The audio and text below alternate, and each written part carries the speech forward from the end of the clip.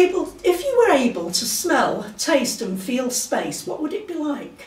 I'd hazard a guess that it smelt of Chanel No. 5, tasted of Werther's Originals and had the feel of an expensive onesie. Feel free to speculate, but don't dither, because time is predicted to end in around 5 billion years, so no pressure, literally no pressure, as I won't exist. So stop buggering about, time is money. This sweet just buggered up my molar, I'm allergic to the perfume, and the garment only fits where it touches. As ever, I have to pick up the pieces of this post. Are you satisfied now? 5 billion years? How many Facebook posts is that worth? And you saying I make it everything about me? That's it.